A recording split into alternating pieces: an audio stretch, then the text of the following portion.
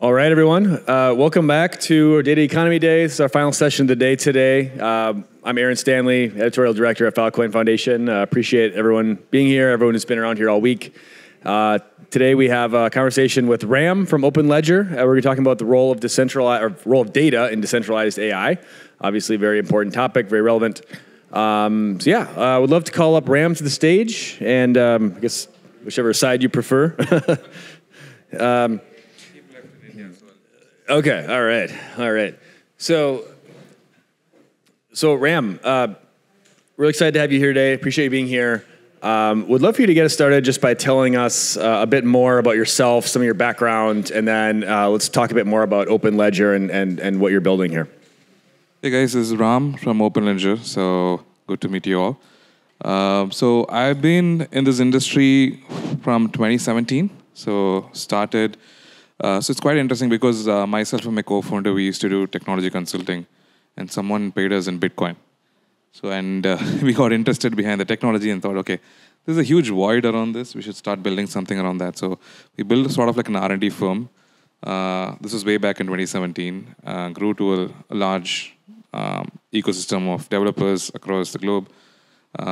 We worked with various foundations and firms across Web3, like Hedera.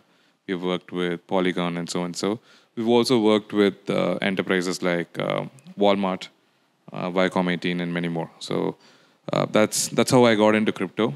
And then from there, we also always felt that data was never on chain.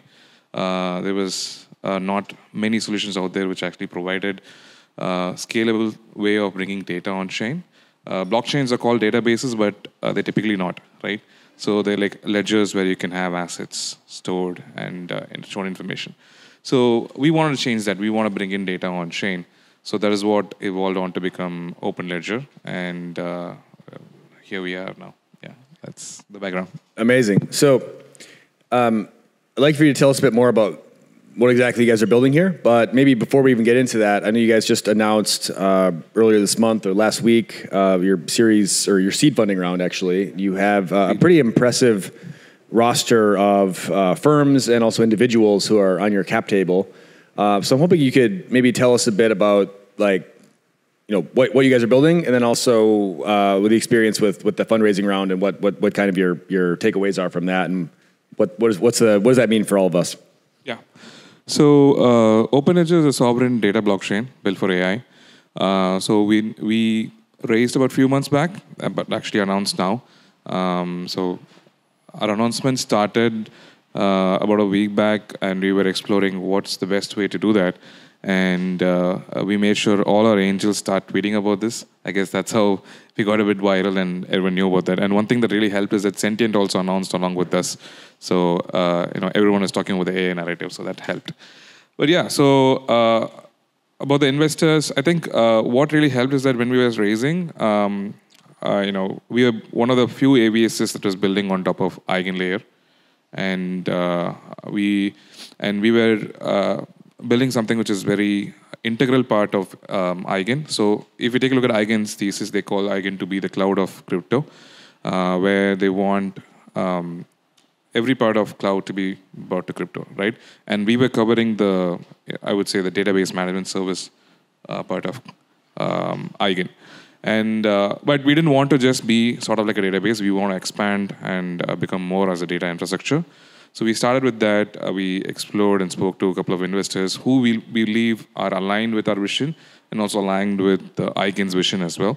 So that's how one led to another, and we have great. And we're very grateful for the investors who believed in us and invested in us, and also angels. So since we've been in the industry for quite a long time, we've known various founders during this time, and we've been in conversations with them. They've always believed in us and said, if you guys build something,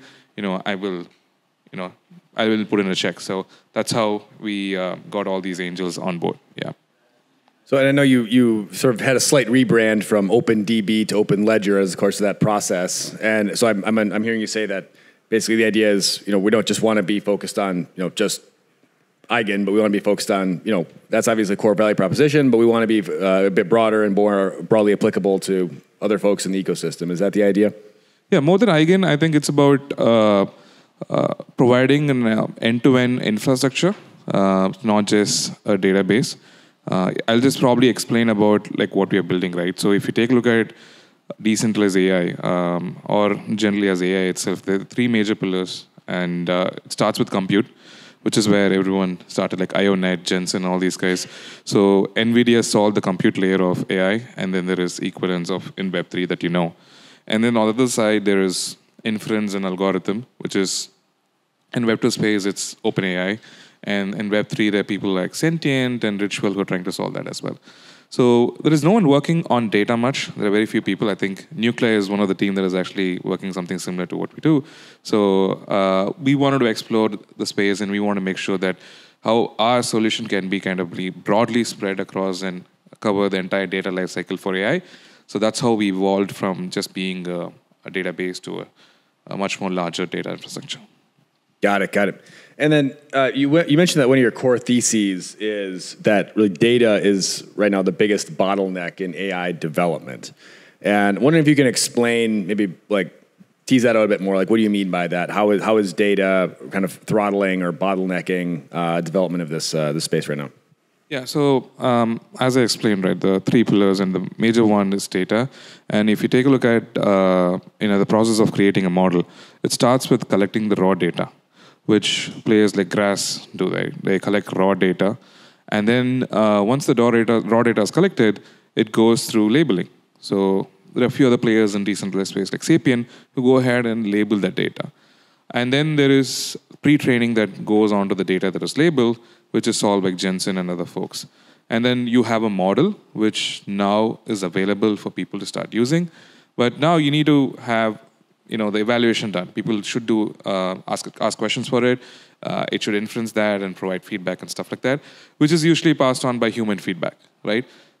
So along all of this process, data is the biggest, crucial role that it plays there. Like, data is oil for AI, and a model is as good as the data it gets, right? And everyone needs an infrastructure which is permissionless and open, so that the data is verifiable across all these players, all this life cycle. We figured out that there is not one single infrastructure that provides solution for all of these players to integrate and work together.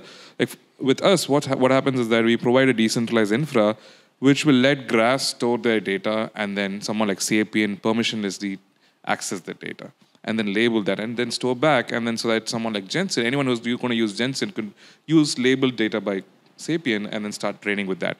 So that's how we kind of solve the three pillars of AI, where data is the biggest crux. And we are building much more stuff. Like, we're working on synthetic data and a few other stuff as well, which will be announced soon, which will also solve the various other pain points in data with AI and stuff. I guess my question would be, like, we hear so much talk about like the data economy, and data is the driving force of data is the new oil and all these things, and to hear that there's a lot more roadblocks here and a lot more blockers than maybe people imagine, who aren't really people who aren't necessarily in this world day to day really understand or imagine. Like, I mean, why is this like a problem that hasn't really been solved yet? I guess is maybe my question. Like, why is this still, if that makes sense, like this issue of kind of garbage in, garbage out into these models. Like, how is this? Like, why is this a problem that maybe hasn't gotten the attention it deserves? Or I mean, does that make sense? Yeah. What I'm asking. So I think it would probably make sense, or would become sort of an issue probably like 3 years down the lane or 4 years down the lane, because that's when AI might be having a much more significant play in our lives.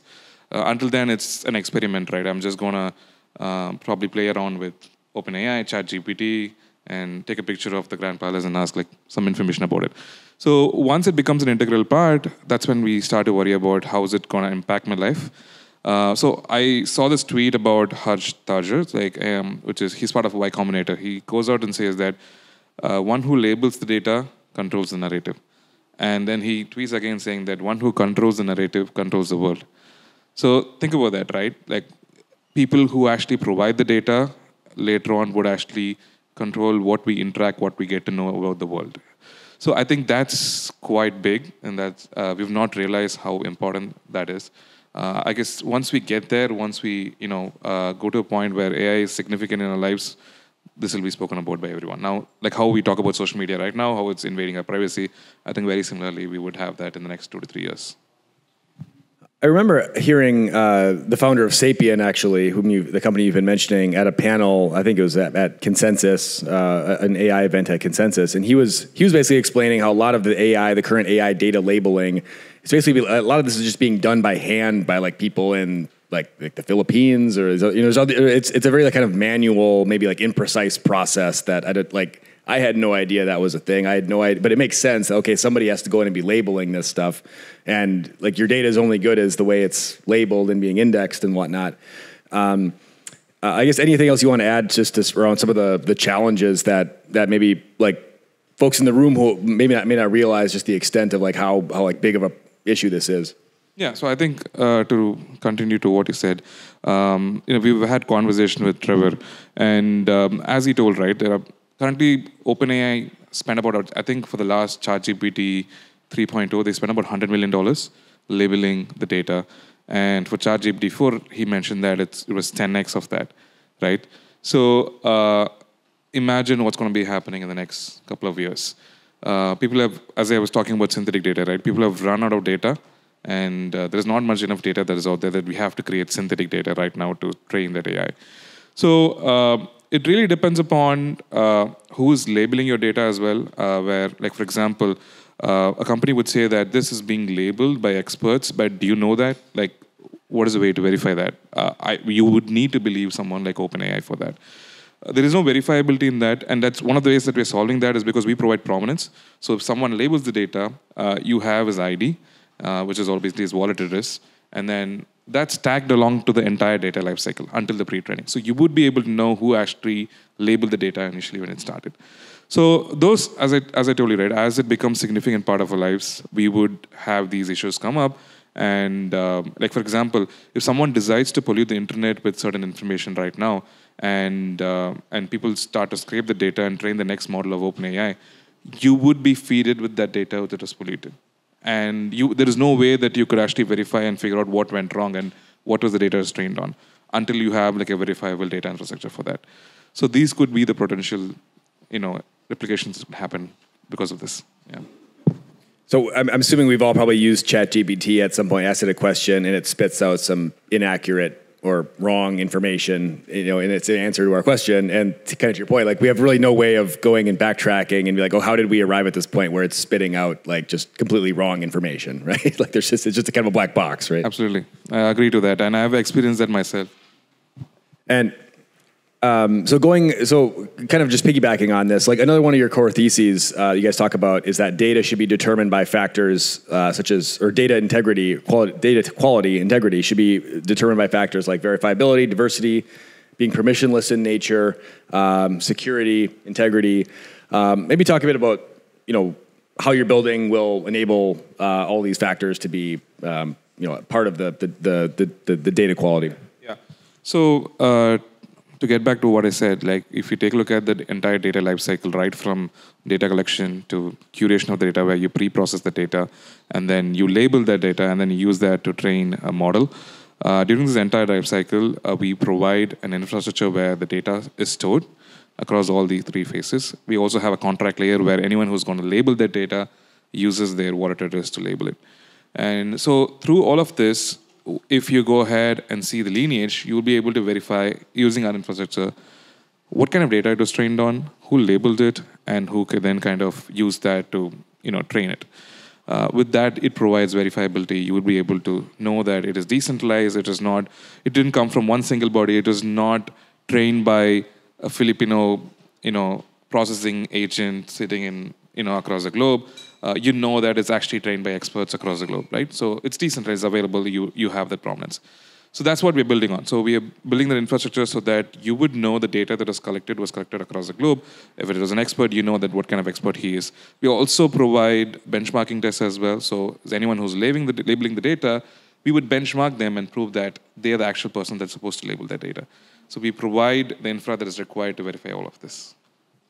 Could they be compared maybe to, this may not be a precise analogy, but it just popped into my head as you were mentioning that. Could it maybe compared to like, Wikipedia editors? Like there's there's some kind of threshold that these folks have to pass to be able to go and make edits to Wikipedia and certain. Is it, or maybe that's not the right way to think about it, but it just seems like you have to have kind of some sort of standard as far as like certifying the credibility of who's actually making these judgments essentially. Yeah, even in that case, that's quite centralized, right? So only the players of Wikipedia would know who actually edited that and who cannot and who can.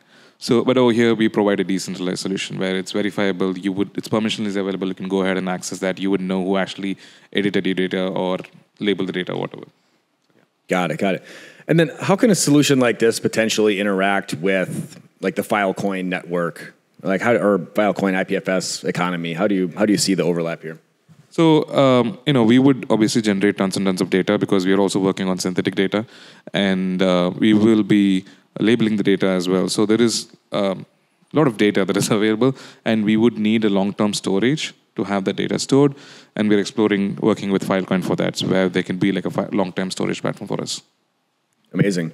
So Ram, any final thoughts from you? And then what are the kind of the next steps that folks can take if they want to either learn more or engage with you guys, or maybe just take the next steps to start using you?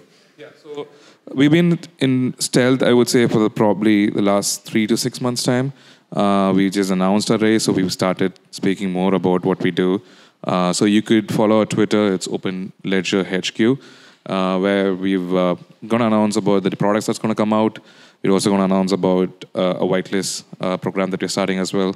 So you could find more information about us over there. Yeah. Amazing. Well, thanks so much, Ram. Appreciate your time and exciting work, what you're doing with Openledger. Thank you. Thanks, guys. Amazing. All right, everybody. So that concludes our Data Economy Day.